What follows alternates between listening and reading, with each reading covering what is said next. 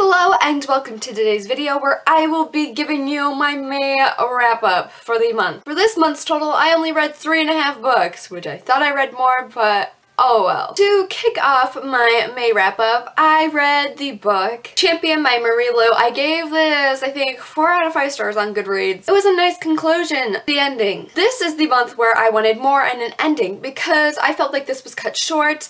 This was a repeat of Mockingjay and I was just like, nope, ain't having it. And I got really sad.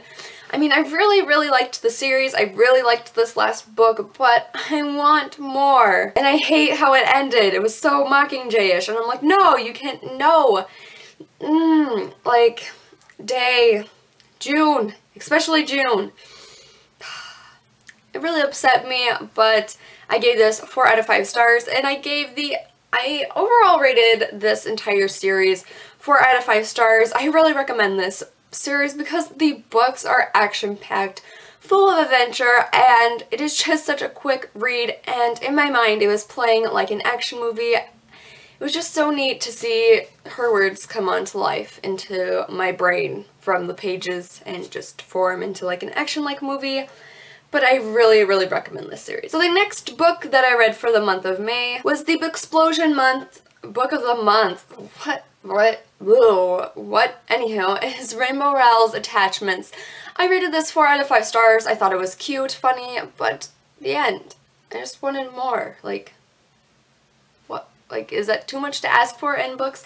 But I really loved this. I loved Lincoln, I loved Beth, I loved Jennifer. I liked the whole internet aspect, and then just Lincoln in general. I thought it would be more about the relationship, the attachment, but it's more about Lincoln's becoming story, and that's totally fine, whatever, but I still thought it was a good read, a very good read by her.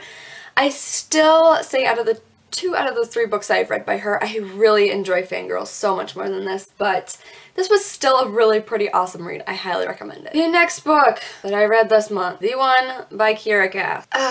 I have little words to say about this. I really didn't like this series at all. I should have not have bought this because the one day I went into the library, they had just got this in, and I know I shouldn't have bought it, but it is what it is. This conclusion to the series was really not cool or okay. I mean, that's cool, whatever. I really just wanted to beat the living crud out of America, out of Aspen, out of Maxon.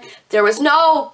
One of the main issues that I had with this book was I thought it was going to be really sweet and be like one of those reality TV shows, like where the girls get into fist fights, you know, tearing up the dresses, because you know what, Maxon is my man, and if I were to be on like a reality show, I'd be like, oh, please, you are not laying hands on him. I will rip your dress. I will sabotage. There was like no sabotage in this book, and it was so frustrating. I was just so mad, and the whole dystopian setting was not okay. I don't understand what the rebels were fighting for, and the rebels this.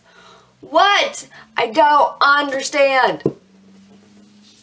I don't know, but I do not recommend this series at all. I don't think I'm going to pick up any of Cass's work in the near future.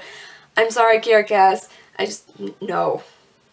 I ended up giving this book 3 stars out of 5 though, because I thought it was really generous of me, and this one was like the only one that I could stand and that I actually enjoyed. So it got 3 stars. You're welcome.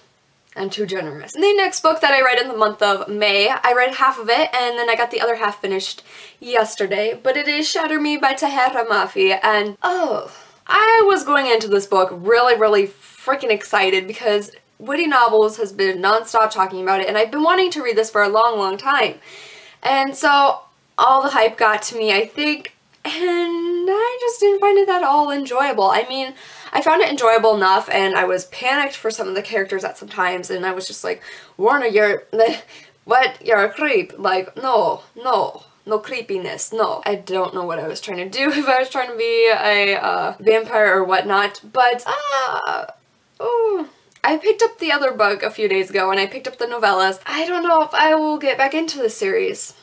I don't know. I rated it 4 out of 5 stars. I think I will continue on with the series because I got the novellas and the next book in the series, I just don't know when I'll pick it up because I don't think I'm in a dystopian mood anymore. I want to read something contemporary, something happy, something that doesn't drive me utterly, completely insane. And I think that's why I enjoyed Attachments this month so much over this. I don't know when I'll get back into the series, but I did find it really enjoyable for the most part, and it wasn't bad at all, so I still rated it 4 out of 5 stars. It's a really good book, and you should check it out because it was nothing like I thought it would be, and the beginning totally reminded me of the beginning of Clockwork Angel, and so that's why I kind of really like the beginning. Anyways, we will get into my June TBR. These are just a few books, 2 books that I plan on reading. There is going to be some big news coming to this channel with a partner or a few, and it will be coming later, early next month, but I will be posting a video June 18th or 14th, somewhere around there, somewhere in the middle of the month. But that's all I can tell you right now. I am going to be showing you my 2 books that I at least want to complete in June because I don't know what I want to read. I really want to read some more contemporary, but I just want to get these books the heck out of the way. The first book of June that I really want to read and finally get through, The Geek's Guide to Dating by Eric Smith. I started this back in, I think, February, if I'm not mistaken. I only got to chapter 2, which is like page 45, so I only got through this much. It's sad, I know, but I really enjoyed this book. I thought it was really funny when I was reading it. It's a lot of geekiness. If you're a geek and you pick up on this stuff, then that is totally sweet. This book is totally for you. If you don't really know about video games and whatnot and all things geekiness, then I don't think this will be a book about you. Or a book for you. And I just haven't had the time to really read in it. I don't think if I like at least read some of it now, I don't think I'll ever read it ever again, but what I've read is quite enjoyable, but hopefully I can get through this itty bitty tiny book at least sometime this month or this summer. The next book and the final book, ooh, shiny cover I think, is Failure is Not an Option, and it is Independent Study by Joelle Charbonneau. Her third book, Graduation Day, is coming out later this month, I think June 17th. I think is when her launch is. And anywho, I want to at least get through the second book. I don't know how I feel about this series. I don't know if I'll pick up the third book. It all depends upon on this book. And there is a long book trailer movie thingy badoo-badoo. I will link that below. I met Joelle in the fall at a book festival, and I decided to pick this one up just to give it just another try because I didn't know how I'd feel about Nope, not Independent Study, The Testing. I don't know if I'll really like this series to read the third book. All I know is I'll just read through this one and hopefully get through it and make it alive because dystopian is just killing me right now. I'm such in the contemporary mood and dystopians. I want to give this a shot. The book that I at least want to accomplish this month. But anyways, that is my short little wrap-up TBR. Anywho, you should get on with your day now. Just kidding, you'll probably go watch more booktube videos, but anyways, I will see you until next time. Goodbye!